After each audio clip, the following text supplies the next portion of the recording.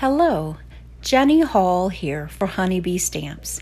Today I'd like to share a project that I created with Safari Babies stamps and dies and a square Spotlight Stencil from Honeybee Stamps. I'm also going to use the brand new Distress ink color. I'm going to start out the project by stamping the elephant image with Memento Gray Flannel Dye ink. This is a water-based ink onto a piece of Bristol paper. Now I'm going to color the images with some Zig Clean Color Real Brush pens.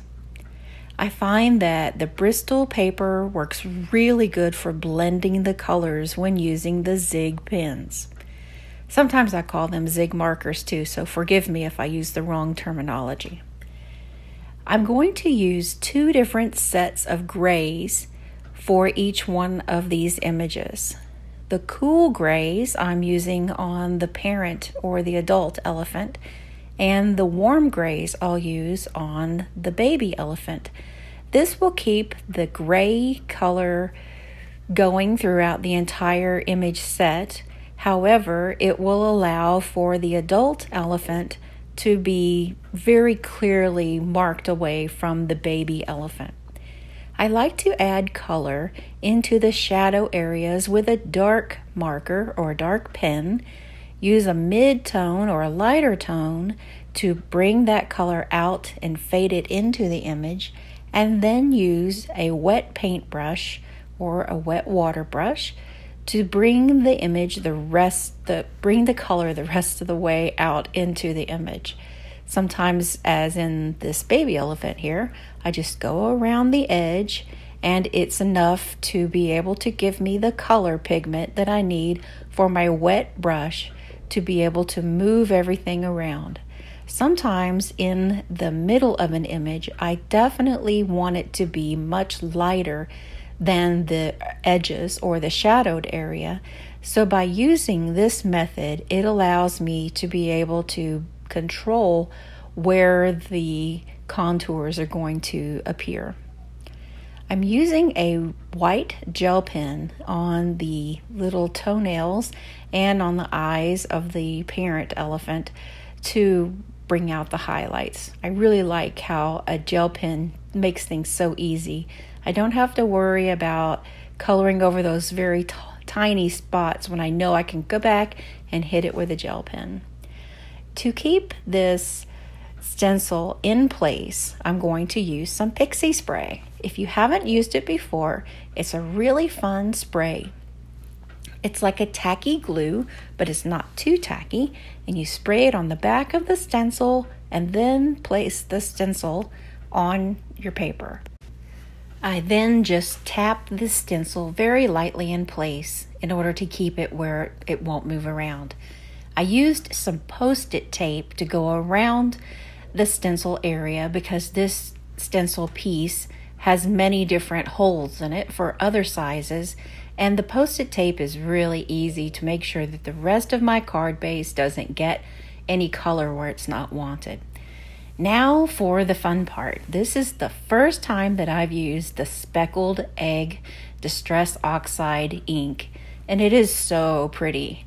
Using a new ink or a new ink color is always really exciting, and I was inspired by the name of the color to make my background actually look like a robin's egg, and I thought that would be really good for a baby card. So we're going to first lay down just a simple layer of the Distress Oxide, and I've still left it a little splotchy in some areas, but it will settle down a little bit on its own.